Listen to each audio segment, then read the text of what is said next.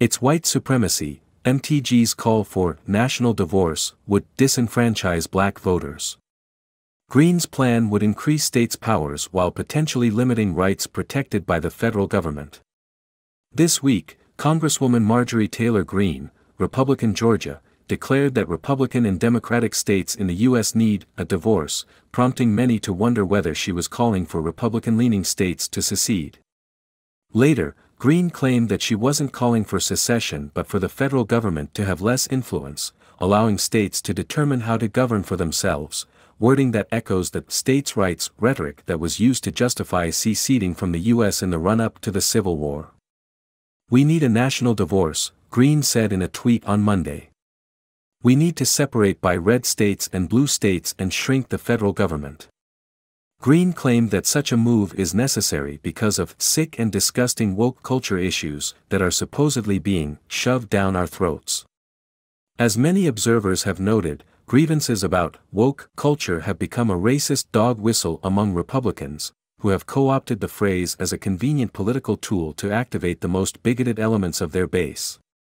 On far-right conservative Charlie Kirk's podcast on Tuesday, Greene elaborated on her proposal, suggesting that it would allow states to disenfranchise Democratic voters. Kirk noted that Democratic voters under this system could potentially invade red states to influence policy. "Once they move to a red state, guess what, maybe you don't get to vote for 5 years, Greene responded. "You can live there, and you can work there, but you don't get to bring your values that you basically created in the blue states you came from by voting for Democrat leaders and Democrat policies."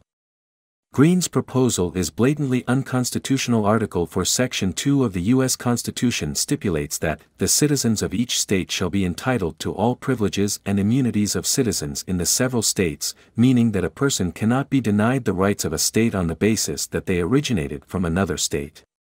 This stipulation was reinforced with the passage of the 14th Amendment, which holds that no state shall deprive any person of life, liberty, or property, without due process of law, nor deny to any person within its jurisdiction the equal protection of the laws. Several observers noted the racism and authoritarianism inherent in Greene's national divorce ideology.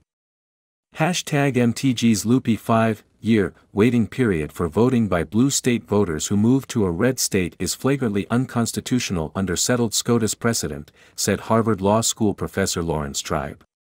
"Our country is governed by the Constitution. You swore an oath to support and defend the Constitution," former Representative Liz Cheney, Republican Wyoming, wrote in a tweet directed at Greene. "Secession is unconstitutional. No member of Congress should advocate secession." Marjorie Taylor Greene's call for a national divorce is treasonous and unconstitutional, but it's also white supremacy, journalist Aaron Rupar said. "Because ultimately it's another way for white Republicans to disenfranchise black voters." Freelance writer Noah Berlatsky pointed out in Public Notice that Greene's call for a national divorce was essentially a call for white nationalism. "People like Greene, who evoke secession, do so as a form of propaganda," Berlatsky wrote.